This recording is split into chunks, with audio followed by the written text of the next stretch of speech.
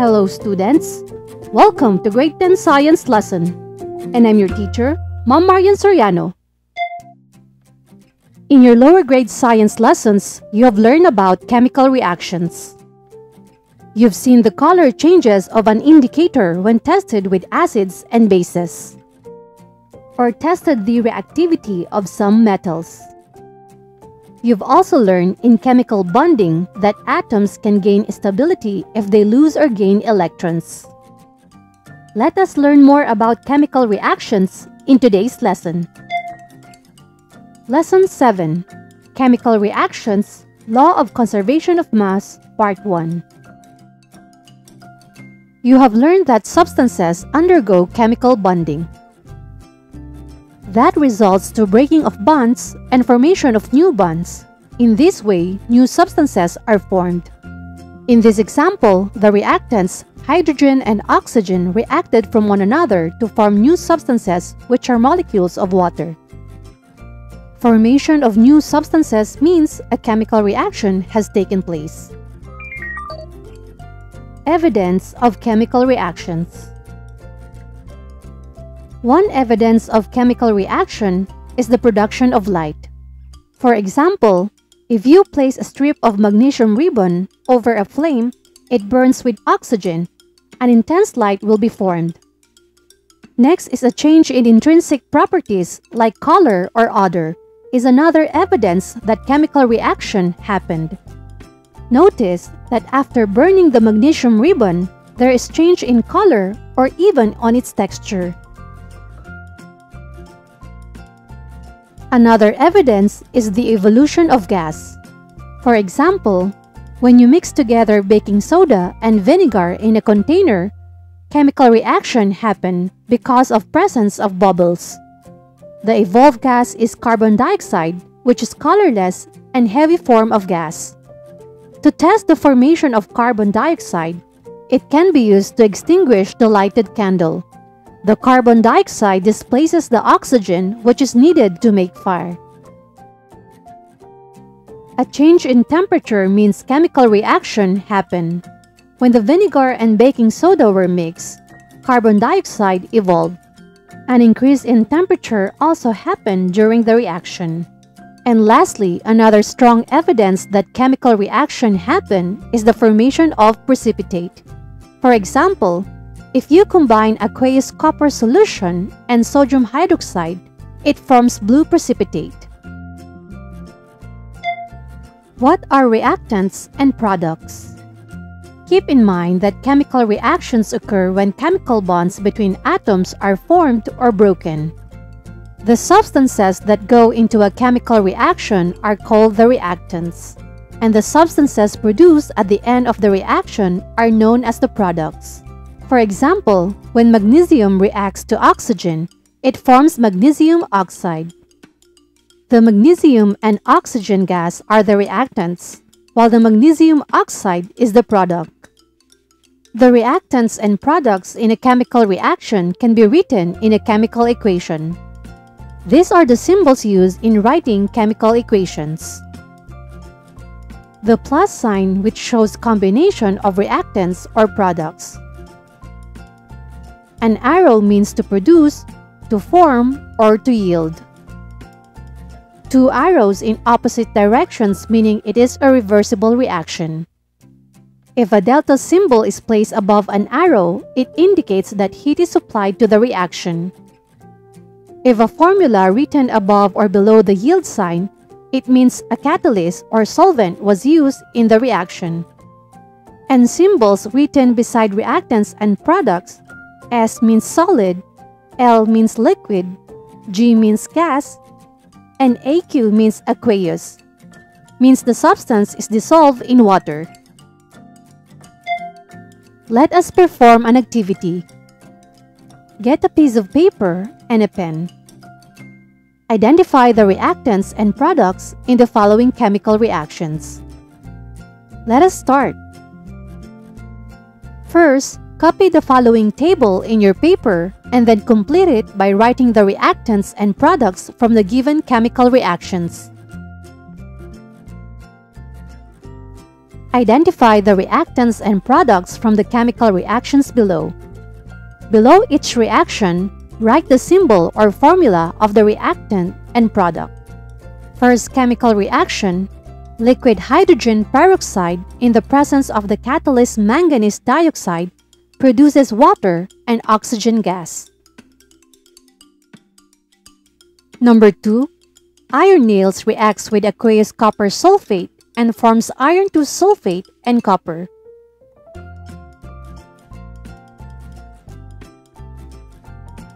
Third, acetic acid or vinegar and sodium bicarbonate or baking soda produce sodium acetate with the release of carbon dioxide and water. Fourth, a strip of magnesium ribbon combines with oxygen gas with presence of heat to produce powdered magnesium oxide.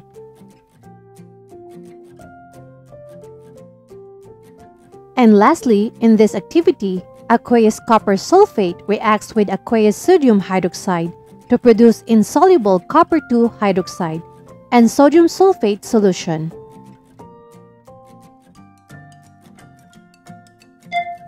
Let us check your answer. For the first chemical reaction, the reactant is hydrogen peroxide. Manganese dioxide is not a reactant, but rather a catalyst. The products are water and oxygen. For the second chemical reaction, the reactants are iron and copper sulfate. And the products are iron 2 sulfate and copper. For number 3, the reactants are acetic acid and sodium bicarbonate. And the products are sodium acetate, carbon dioxide, and water. For number 4, the reactants are magnesium and oxygen. And the product is magnesium oxide. And for the last chemical reaction, the reactants are copper sulfate and sodium hydroxide. The products are copper 2 hydroxide and sodium sulfate.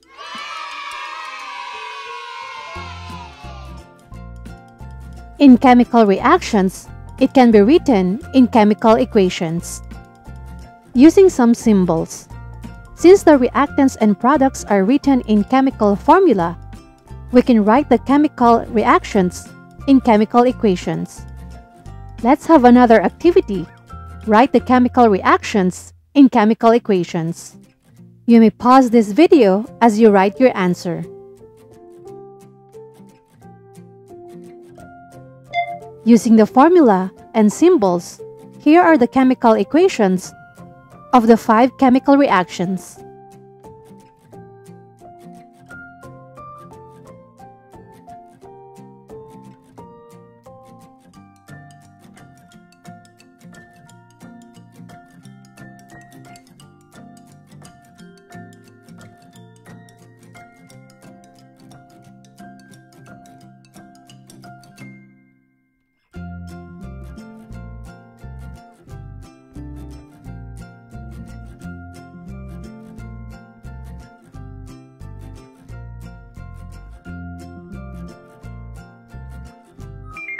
Types of chemical reactions. Here are the major types of chemical reactions.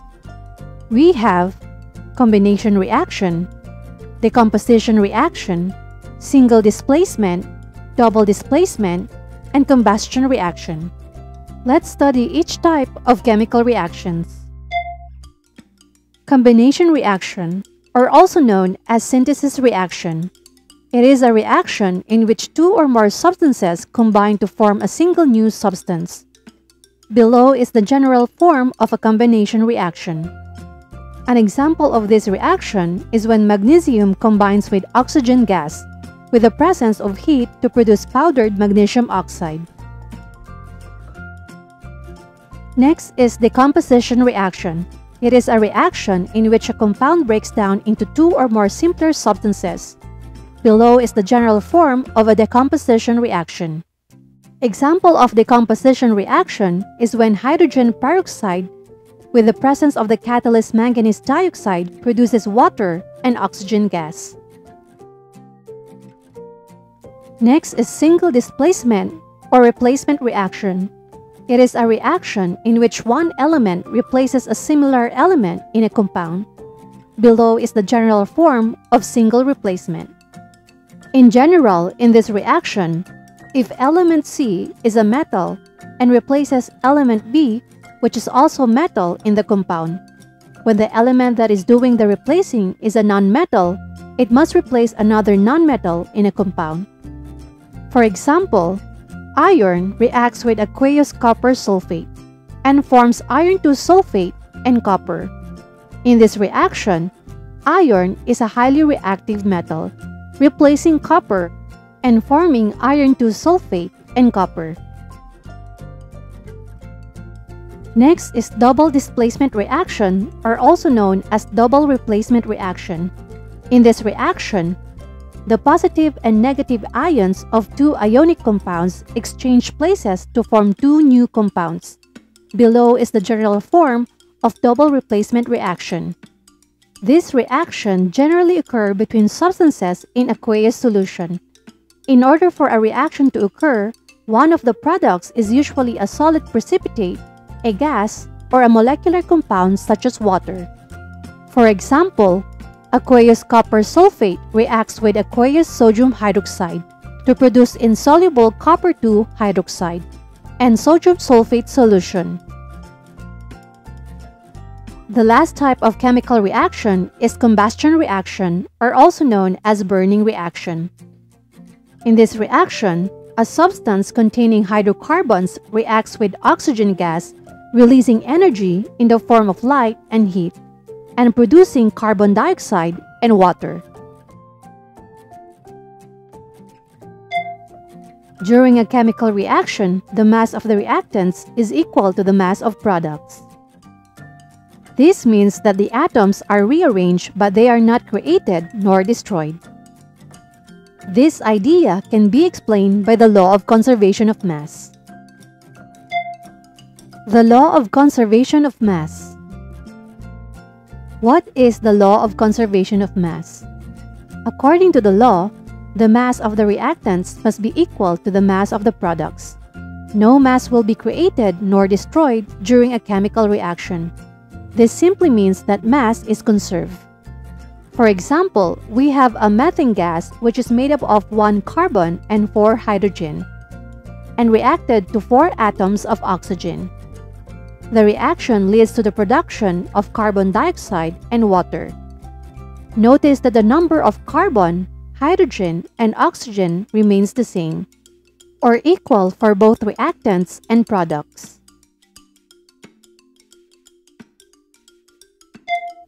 Remember that chemical reaction can be presented in a chemical equation. In this example, the number at the left side of a reactant or product is called coefficient. The coefficient is a number that is placed before the formulas indicating the number of molecules or moles. It is very important to determine the correct coefficient number to balance the chemical equation, thus following the law of conservation of mass. Here are the basic steps in balancing a chemical equation. The first step is to write the chemical equation of the given chemical reaction. For example, aluminum reacts with oxygen to produce aluminum oxide. After writing the chemical equation, the second step is to make a list of all the elements on each side under the equation for both the reactants and products.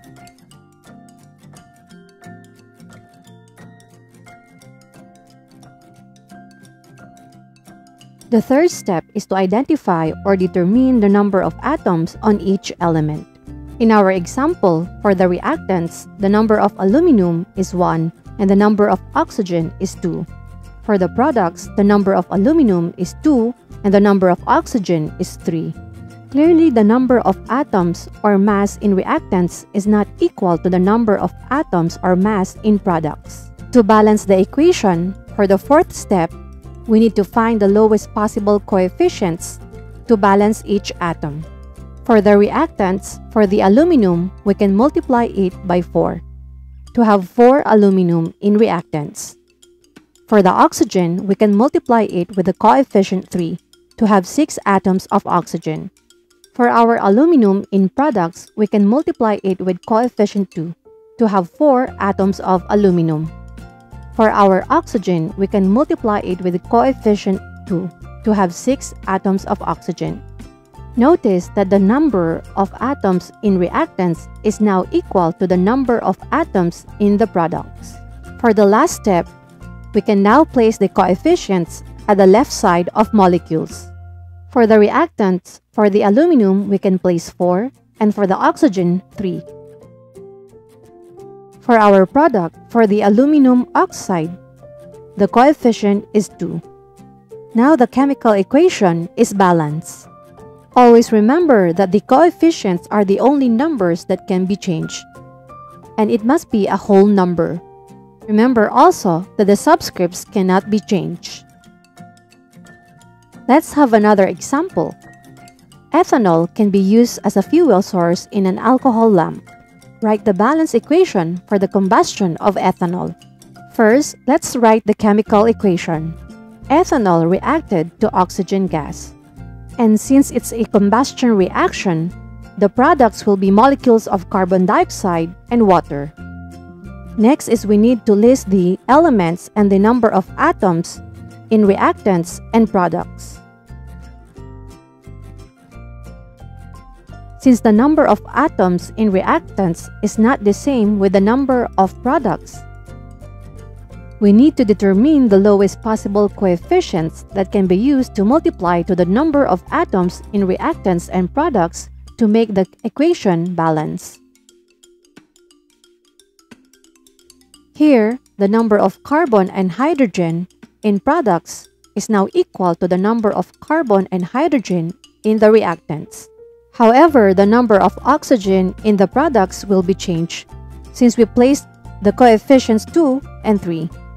Thus, we need to place a coefficient in the molecule of oxygen gas in the reactant side to make it equal to the product side. Now we have a balance equation. Let's have an activity. Get a piece of paper and a pen. Balance the following chemical equations. Let's start. Applying the law of conservation of mass, balance the following chemical equations. You may pause this video as you answer this activity.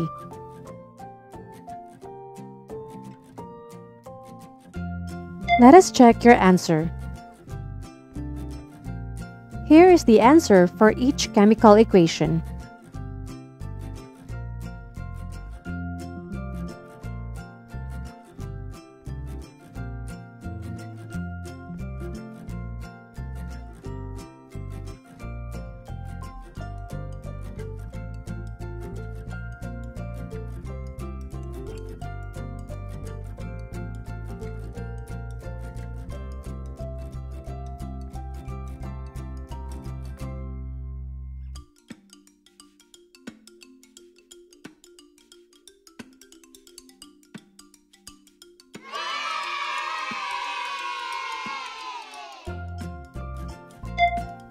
Always remember that during a chemical reaction, the total mass of reactants is always equal to the total mass of products.